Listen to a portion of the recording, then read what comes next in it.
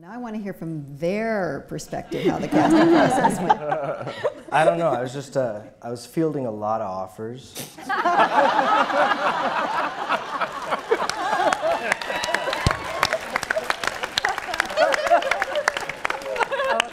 Just a lot of people wanted me, and it was like,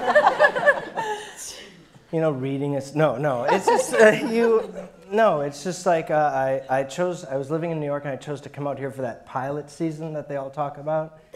And I read the script and you know, there's a certain amount of self-protection you have as an actor.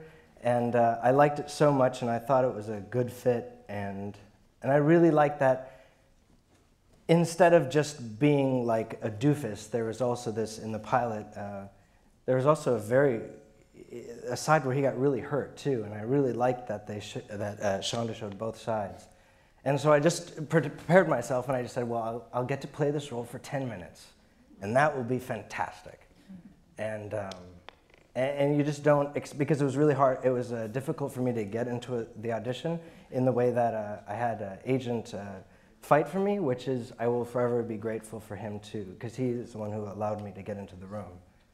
So it's one of those things as an actor when you are not a pedigreed actor, that you have someone who looks out for you and stands up for you when they don't need to, because there are thousands of actors who could play George and probably thousands of them who could play it better. But it's the fact. It's just like that's, you know, there are so many of us out there looking for work.